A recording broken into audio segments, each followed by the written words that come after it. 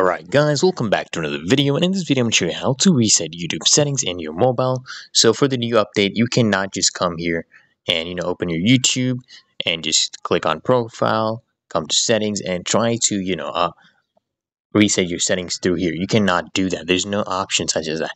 What you actually need to do is go to your home screen.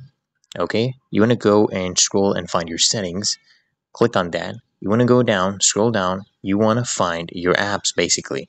Okay, the apps on your phone.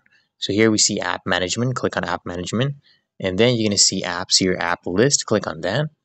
And now what we're going to do, we're going to scroll all the way down, guys, all the way down, because YouTube is down here. Why? So you see here, guys, for YouTube, you want to come and click on storage and cache. What we need to do, guys, is we want to clear first cache, clear cache, and then clear storage.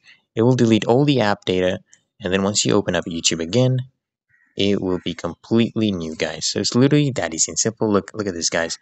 So now it is basically as good as new, and then you can actually log into your account and all the settings are reset. So if this video helps, guys, make sure you hit that subscribe button. Make sure you like the video, guys, and you can comment down below if you're still having trouble. I'll help you down in the comments below. Until next time, guys, make sure you are subscribed to Find Your Solution so I can see you guys in the next video.